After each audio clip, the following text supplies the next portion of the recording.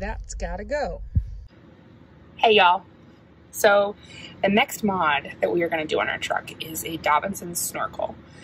And we're not going to do that ourselves because cutting a huge hole in your fender is just not something we feel comfortable doing. But in our Frontier, we have a Stillen supercharger. We have one of these cone style filters. These are hypothetically really awesome because you can take them out, wash them, reuse them for many, many times more over than the paper filters that would usually come with a stock air box.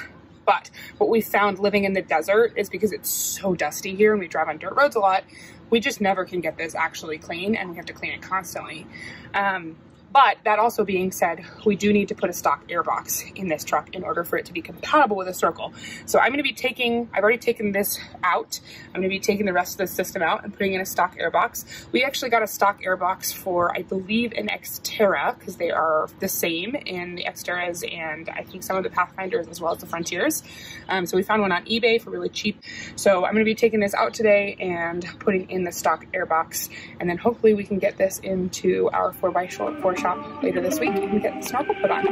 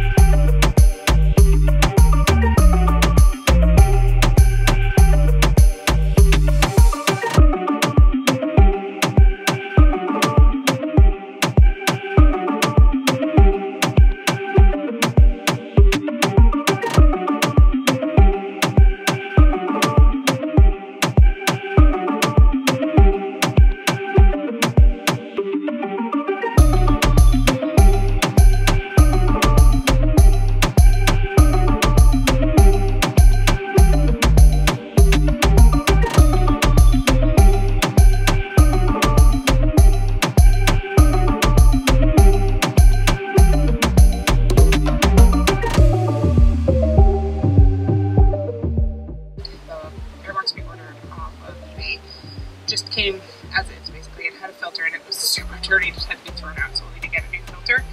But it also didn't have the attachment hardware, and there's 3 points where it attaches here to the truck itself. And so I am trying to find bolts that are the right size and are long enough, and I'm having a little bit of trouble. Alright, so I found some bolts that are definitely not the right size, but they'll work. Like, it's not completely in there, but it's not going anywhere. And to drive to the store to get right hardware, I'll be.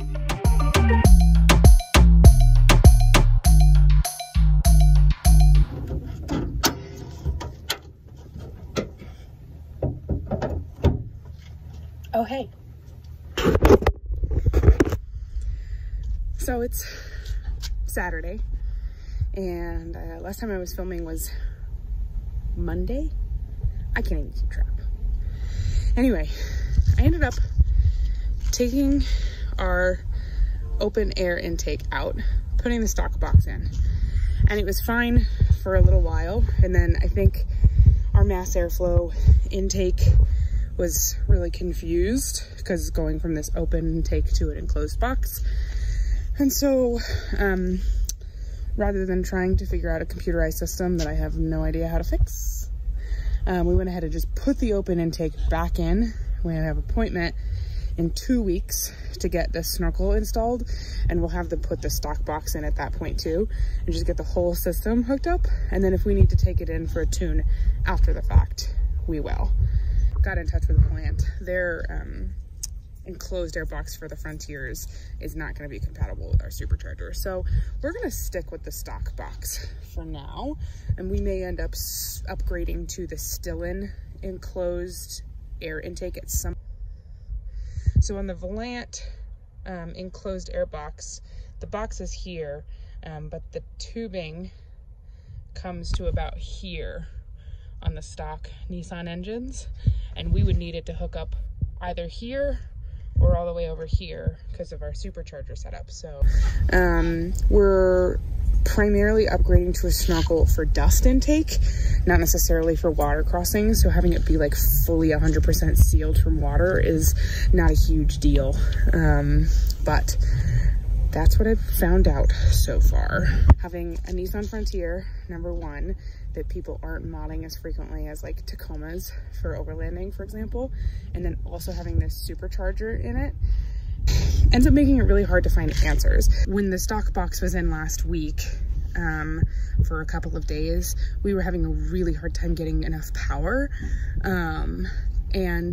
I recognize that like the power is going to go down a little bit because of an enclosed box, and with the snorkel too, just like restricting the amount of airflow.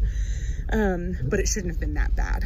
And so I was trying to like just do some research and figure out like, okay, what kind of like air intake do we need? Like, can we use the stock box with a supercharger? Because I don't know these things. I'm not a mechanic. I'm a social worker by trade. So like I'm learning as I go here. And so I was like, oh man, like maybe we can't use the stock box with this supercharger. Well, that's not the case. We can use the stock box. We can put the snorkel on it, but it's just a little bit more complicated because we've got the supercharger on this thing. If it was stock, if it had the stock box on it, the snorkel install would be incredibly straightforward. If we have an appointment with Red Desert Off-Road here in St. George, our off-roading shop of choice, and they're gonna hook it up, and hopefully it'll all be good. We may need to get it tuned after the fact, but hopefully not. Hopefully it'll just take a couple of days for things to smooth itself out. Quick shout out to my husband. When he put the open air intake back in on Monday, he cleaned the engine bay. It looks so nice. That's not gonna last though. 2 weeks later. Here is the final product.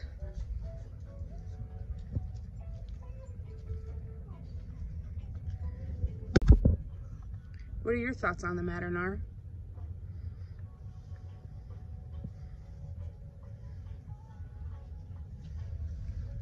Brian's moving the tent because the sprinklers are gonna go off and he just seam taped it. Oops. It's been a couple of weeks since we got it installed. We had Red Desert Off-Road here in St. George do that. I'll link their page down below. They did an excellent job. The clean air intake, like the filter, is way cleaner. And our hope is that that will improve the life of our engine, improve the quality and the way that the car runs. So that's been great. It also just looks super cool. And you'll notice that since it has been a couple weeks, we just added these pod lights. They haven't been wired up quite yet, but that's our next little mod. It's an interesting project. I feel like I learned a lot more about just the intake system in general, and if you have any questions or comments, always leave those down below. You can give my Instagram a follow, and I'm always posting photos and videos of our adventures over there as well. And we'll see you guys down the road.